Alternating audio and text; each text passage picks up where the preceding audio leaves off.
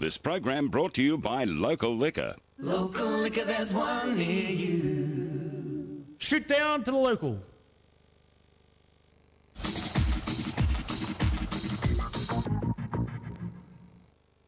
This program brought to you by Local Liquor. Local liquor, there's one near you. Shoot down to the local.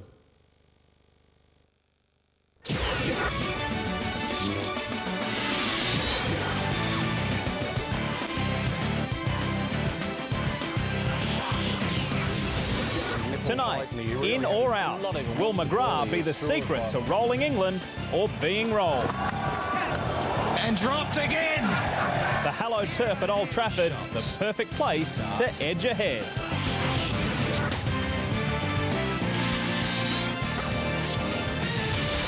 Hello everyone, I'm Lee Diffie. Welcome to Sports Tonight. The latest from the third test coming up, plus a tense time at the Bulldogs. A must-win game tomorrow night.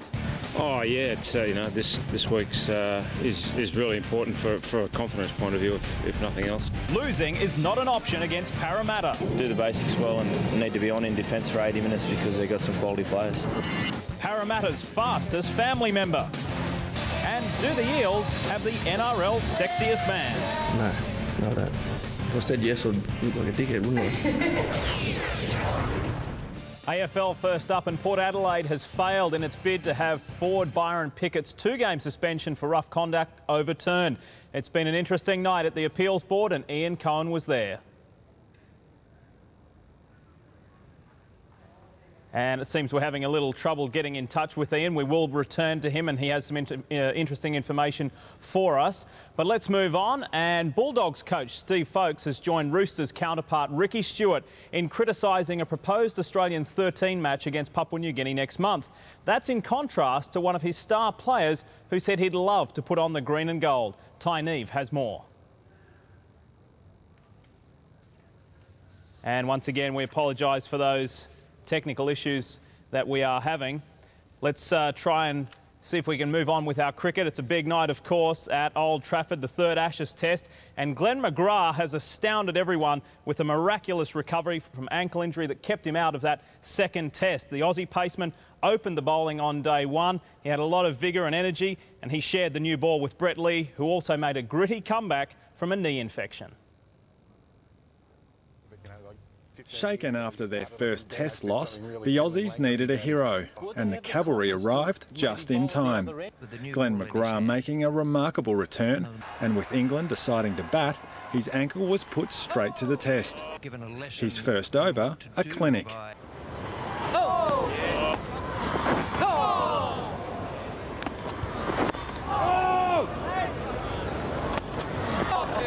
While Lee was making life tough for his partner. Strauss waltzing back to the dressing rooms in Lee's next over. Brilliant! Bolstered by a pair of miraculous comebacks, the tourists were soon dealt a batting blow, with Michael backing good for England. Gilchrist let McGrath down after lunch. And dropped again! Dear oh dear! The umpire doing his part the very next ball. Out! Whoa! No ball, bad luck! Oh, bad luck, you Aussies! Can you believe it? A horror morning for Glenn McGrath and Adam Gilchrist. England starting to get on top on the first day. Now let's try our luck and return to that Bulldogs story. And Bulldogs coach Steve Folkes has joined Roosters counterpart Ricky Stewart in criticising a proposed Australian 13 match against PNG next month. That's in contrast to one of his star players who said he'd love to pull on the green and gold. Let's join Ty Neve. Lee, the ARL is proposing a Tri-Nations warm-up game against the Papua New Guinea side on September 18. The team would basically be made up of all the players who are not featuring in the NRL finals. But Bulldogs coach Steve Folkes reckons it would be better to monitor the players' fitness on the training paddock, claiming a one-off game would do absolutely nothing for them. I'm on record as saying there's way too much football now, so I wouldn't be pro it now. But if the game goes ahead and the Bulldogs do miss the 8, then there's a good chance Origin 5/8 Braithen Astor would be picked, but it doesn't bother him in the slightest. I'd be happy to play for Australia no matter what, you know. Like, I don't. For me, it might be different for the guys that play, you know, regularly for Australia, but for the guys that don't, I'll be, you know, very proud to put on the jersey no matter when it is. Unknown Premier League player Luke Young replaces suspended winger Matt Utai, but will be played at fullback against the second-placed Eels tomorrow night. The team had a few days off this week to refresh themselves after successive losses to the league's worst-placed teams, Souths and Newcastle. The Premiers have got everything to lose at the start of the year, and we've been through that, and now we're pretty much a team with nothing to lose, so we'll certainly be playing with a different attitude, and I think we play better in that more relaxed frame of mind. Brisbane back Brent Tate remains in doubt ahead of their clash with the new premiership favourites, the Dragons, on Sunday. He'll undergo a fitness test tomorrow on his injured ankle. The Broncos' late season form has been cause for concern in recent years, but the league leaders aren't worried about losing 2 of their last 3 games. 15 points or something, so you know, it's not too much for us to get down on. You know, football's a funny game. You can win next week and, you know, everyone forgets about the losses, so yeah, we're all positive around the place. After 8 years in the competition, Melbourne Storm notch up their 100th home game on Saturday against the New Zealand Warriors. Storm CEO Brian Waldron believes it's simply more ammunition against ongoing criticism from Parramatta boss Dennis Fitzgerald, who believes the Melbourne team has been a failed experiment. Whatever Dennis says he's entitled to, but the reality is what he says actually isn't important. What's important is that the people who make the decisions make the right decisions. Meanwhile, in the nation's capital, Raiders captain Simon Woolford and prop Michael Wayman visited the Australian War Memorial today ahead of this weekend's salute to the veterans, which is the 60th anniversary of victory in the Pacific and the end of World War II. The team drawing inspiration for what will be a must-win game against South Sydney. Our team is in the wars at the moment, certainly on a much smaller scale than the war we're commemorating today, but no, we've had a rough trot. I think this week we've got 20 guys to choose from in the whole squad, so that makes it tough, but the team we put out on Saturday night is certainly going to be a team that can do the job. And Lee, a year of absolute frustration has ended in the worst possible way for Raiders outside back Craig Frawley. He'll undergo season-ending surgery on his ankle after just 7 games with the club. Thanks, Ty. When we come back on Sports Tonight, hopefully the technical gremlins will be gone. We'll talk AFL, we'll talk Wallabies. Can our boys belt the All Blacks? Game 1 of the Bledisloe Cup is upon us.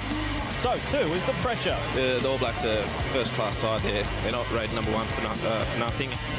The final major of the year, and there are no shortcuts. Yeah, that's okay. It's a 3-shot hole. I don't think that's too long. And the Eels meet a Tassie Devil. We're hoping we can have a nice, easy run to the finish.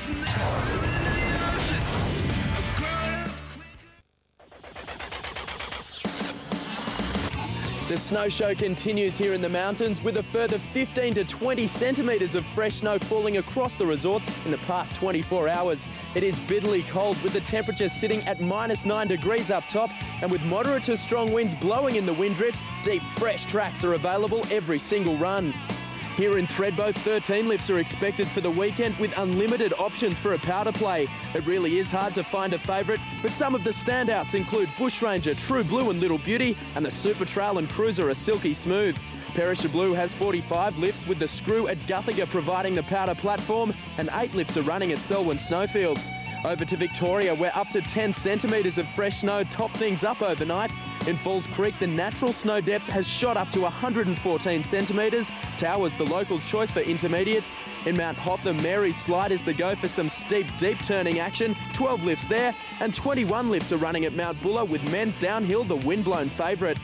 Now these snowfalls are set to continue tomorrow with fine weather for the weekend, and with sun and great snow in the mix, we're in for an absolute ripper. This is Scott McKinnon in Thredbo for Sports Tonight. Wallaby Drew Mitchell makes his run-on debut against the All Blacks in Saturday night's Bledisloe Cup test in Sydney. Tonight, Trent Higgs caught up with him for a chat about his preparation. There's always plenty of excitement in the build-up to any Bledisloe Cup test, and this week is no different, but it's also an extra special week for you, Drew Mitchell. You're 21 years of age, you're making your Wallaby debut in front of a packed house in Sydney. That's most 21-year-olds' fairy tale. Yeah, It's definitely a dream come true, and hopefully things go pretty well for us on Saturday night. I guess it probably still hasn't sunken in just yet that I'll be running out there and starting the game for the Wallabies, but I guess come whistle time, it'll hit me pretty hard. Looking back 2 months ago, if someone had said to you you'd be the starting fullback for the Bledisloe Cup test in Sydney, you probably would have laughed at them. Yeah, I probably would have. You know, both Matt Rogers and Chris Latham are very quality players, and you know, it's unfortunate we've both got injuries and at the same time, but you know, they'll be back and they'll be playing pretty well soon. Are those two players that you might talk to in the lead up to the game and maybe get some advice, or is there someone else that you're going to get some advice off this week? Definitely, I'll go looking for Chris in camp in the next couple of days just to speak to him about my roles and things like that on the field, and then also just about the occasion of a Bledisloe Cup. With the Reds, the Queensland Reds, you play most of your time on the wing. Now, does that give you an advantage that the All Blacks haven't seen you play at fullback much? I guess it does in a way. You know, there's a lot of analysing and things like that going on these days, and you know, I guess their limited opportunity to see me at fullback is probably going to be an advantage to me. It's a pretty daunting prospect, the All Blacks first up in your first run on test. Yeah, it is. They're a quality side, and both Australia and New Zealand both get themselves right up for the game in a Bledisloe Cup. So, you know, it's going to be very physical and very fast, but I'm looking forward to getting out there. Have a great time on Saturday night, and let's hope the Wallabies get up. Thanks very much. Let's get back to AFL, and as I mentioned earlier, Port Adelaide has failed in its bid to have forward Byron Pickett's 2-game suspension for rough conduct overturned. It's been a very interesting night at the appeals board. Let's see if we can check in with Ian Cohen, who was there.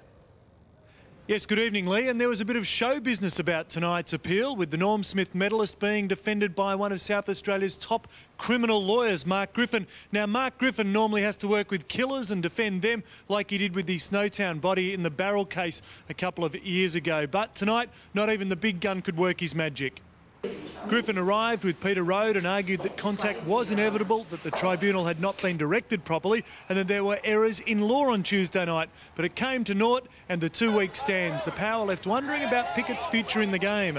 Byron plays in a fashion that he's not well suited to the current environment.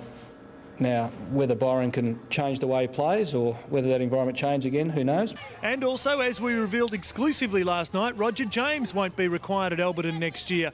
Port confirming he won't be offered another contract because of his troublesome knee. All the evidence we have is that we can't expect to get a lot better, and it's probably only going to get worse, you know, in the years ahead. So, you know, the decision's been made to move forward, and you know, Roger's, you know, whilst he's disappointed, he's very accepting of that. So Port Adelaide certainly with plenty of angst at the moment. OK, now on to the teams, and we start with the Derby tomorrow night at Subiaco. And the ladder leaders have 2 changes, Stengline back while McDougall has been dumped. The Eagles quick to jump on the front foot and deny they are in a form slump after 2 losses in 3 weeks. I don't think we're in a flat period. I think one of the good things about our side this year is that we've maintained a consistent level throughout the course of the year, and I don't think our guys are about to let that slip. The Dockers have lost Headland, Roger Hayden back in. Freo on a roll and out to break club history with 6 consecutive wins. The ramifications of the 4 points are more significant to us, but John's done a great job with West Coast taking them into a position where they can win a premiership. Now to Saturday, and it might be Heritage Round, but boy, are there some cracking games on the line. The Roos meet the Saints at the Dome. They regain their skipper from his rib problem, Perkins also in. While St Kilda have only the 1 change, Big Kane Ackland in for the injured defender. The Cats are hosting the D's. Cameron Mooney returns. Enright out with that shoulder. The Demons with 4 gun ins. Have a look at those names there, including the skipper over his knee injury. The Magpies have a priority pick battle with the Blues. 2 changes for the Woods in what will be the 200th game for both Scott Burns and Shane Wakeland. While Carlton have no changes to their lineup for that game. To the showdown, and no changes for the Adelaide Crows, but for Port Adelaide, obviously Byron Pickett will not be playing, and they have till 10 o'clock tomorrow morning to decide his replacement. Could come from the ranks of the emergencies, Salopek, Chaplin or maybe Cochrane. And at Telstra Stadium, the Swans are hosting the Lions. They've got 3 into their squad of 25, while Brisbane have included Copeland and White. Jonathan Brown isn't ready to return from his chronic groin injury. The medicos were pretty keen for me to have a fortnight off, so this is the 2nd week of that. After a week, I've started to feel all right and started pushing my case a bit. Hawthorn meets Essendon at the G. Brown returns along with 3 others, and hot on the heels of Nick Collins' retirement, Alistair Clarkson has refused to guarantee injury-plagued forward John Barker's future. He needs to put in a solid 3 to 4 month block between now and Christmas to convince us that he could make a good contribution for us next year. The Bombers have been forced to cover some big-name injuries and a suspension, some young blood in there. And finally, the Tigers clash with the Dogs. Again, injuries playing a role at the selection table, some old heads back in, while the hard-running Bullies have added 3 to their squad of 25. So, Lee, there's all the teams, and before I go, repeating the news that Byron Pickett's appeal has been dismissed and his penalty of 2 weeks stands, so he's going to miss Showdown 18 this weekend. Good stuff, thanks Ian Cohen there. Reigning V8 Supercar champion Marcus Ambrose has admitted the pressure of winning 3 straight series crowns got to him earlier this season. He today visited NRL club Parramatta while in Sydney for this weekend's round of the championship. Marcus Ambrose went to extraordinary heights to beat the traffic today as he touched down for a promotional visit with the Parramatta Eels. But being a back-to-back series champion isn't all glamour. It also brings added pressure, and the expectation to win another series title affected Ambrose this year. Yeah, early on in the season I was probably trying a little bit too hard, and that showed on and off the racetrack. So, you know, we've gotten over that, and we've managed to maintain our points advantage. And we're looking forward to the second half of the year being a nice solid run and hopefully an easier run than the last couple of seasons. Even though Ambrose hasn't dominated this season like last, he leads the most competitive championship race in years, and he believes Stone Brothers are still the best team. He has this message to any critics. They can say whatever they like. At the moment we're 100 odd points in front in the championship, and we've had 5 podiums out of 7 races and a round win, so, you know, the year's gone pretty good. The Ford Ace is headed to the United States next year for a shot at NASCAR. He's still yet to finalise a deal, but an announcement isn't far off. Oh, I'd say weeks, not months. You know, but there's a lot to be done before, before I finish this year's championship, and so I'm really just concentrating on that. And if I don't have a deal by Christmas, I'll still be moving over. Meanwhile, Holden driver Cameron McConville and his teammate Andrew Jones face a huge mountain before they get to Bathurst this year. They'll cycle from Melbourne to Mount Panorama for charity in September. It is a little daunting, but I think that was what we wanted to do. We wanted something to be not easy, so that it is a challenge and a physical challenge. Australia has had a great day at the World Athletics Championships in Helsinki, with Patrick Johnson and John Stephenson both winning through to their respective finals. Johnson qualified 7th fastest in the 200 metres. He broke a 12-year finals drought for Australia in the event. Well, no, it's just good to get in the final and see what I can do. So, like everything, step by step. So this is a good stepping stone for next year and beyond. Stephenson tapped his heart before setting off in the 400 metres. The Olympic relay silver medalist made it to the decider as the 8th fastest qualifier. Australia's latest butterfly sensation, Jessica Schipper, has smashed Petria Thomas's Commonwealth record in the 100 metres fly on the final night of the National Short Course Championships in Melbourne. Schipper set a new time of 56.56 seconds, just 0.22 of a second outside the world record. In other results, Liesl Jones again had the measure of Brooke Hansen in the 200 metres breaststroke. Libby Lenton took out the 50 metres freestyle, while Eamon Sullivan and Ashley Callis dead heated in the men's 100 metres free.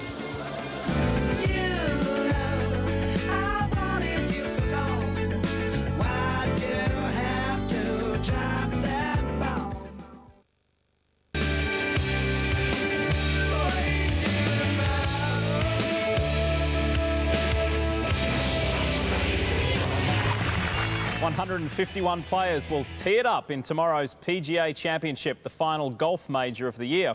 Defending champion Vijay Singh is chasing his 3rd PGA, and the 17th is looming as one of the biggest challenges for the field. It's the longest hole in championship history. All they've done with 17 is take hitting the green in 2 out of play, I think. I mean, maybe someone will.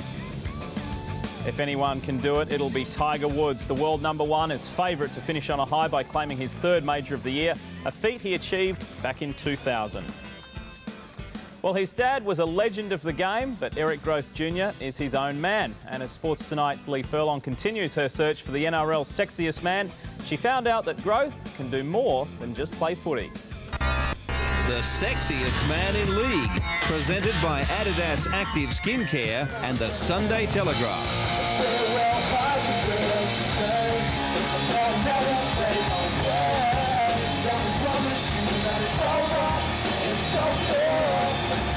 Parramatta Eels winger Eric Grothe is one man that will have absolutely no difficulty finding a new career once his football days are over. His brilliant talent is displayed each week on the football field, but we discovered his talents lay in a number of other areas. He's the latest candidate for the sexiest man of league, and he's quite in tune with another dimension of life. Eric, you're a man of many talents. You play some amazing football. You can play the guitar, write your own music and sing. Is there anything that you can't do? There's lots of things I can't do. Not really good at cooking, can't dance real well.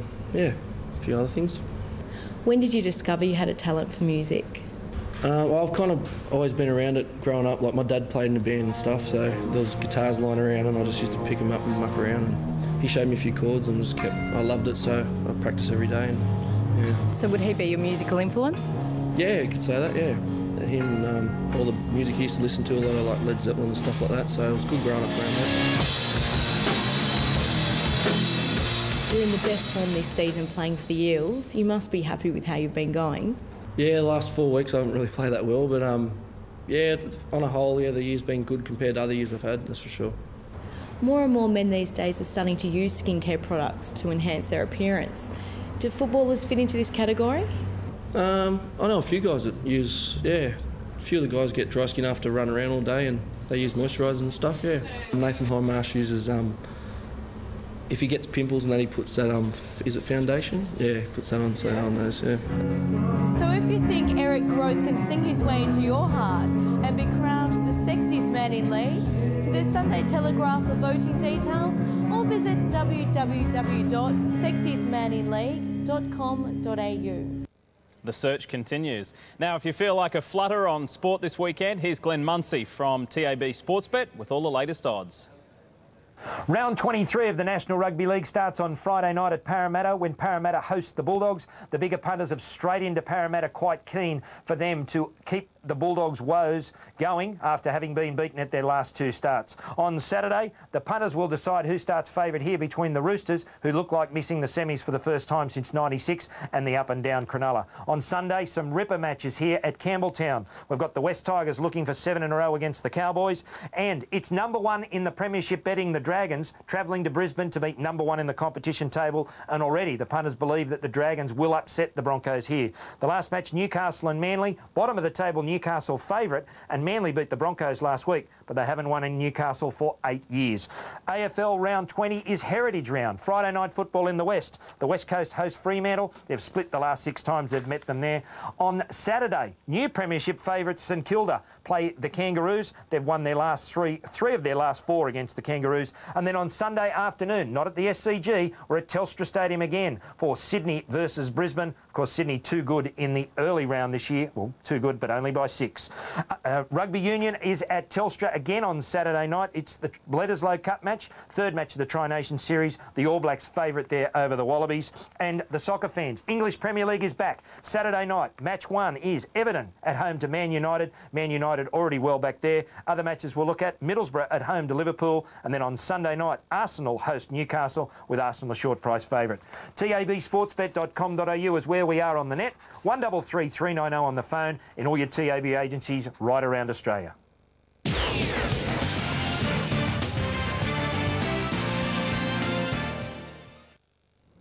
And that's it for another Sports Tonight. Our apologies for those technical problems we had a little earlier. Before we go, a quick update for the 3rd Ashes Test. Shane Warne has just claimed his 600th career wicket, and he got Marcus Trescothick. They're now 2 for 165. I'm Lee Diffie. For those of you heading out to the V8s at Oran Park this weekend, I'll see you there. Good night. The time has come to galvanize. Come on, come on.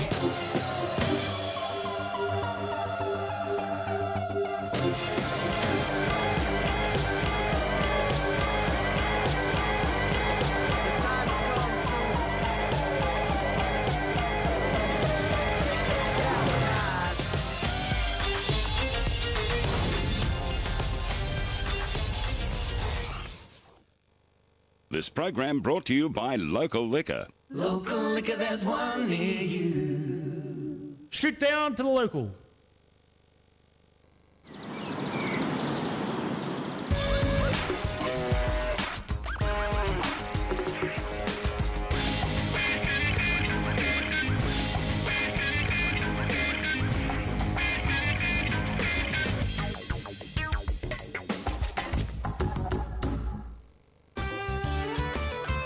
This program proudly brought to you by A Little Bit of Relief for arthritic pain and muscular aches and pains.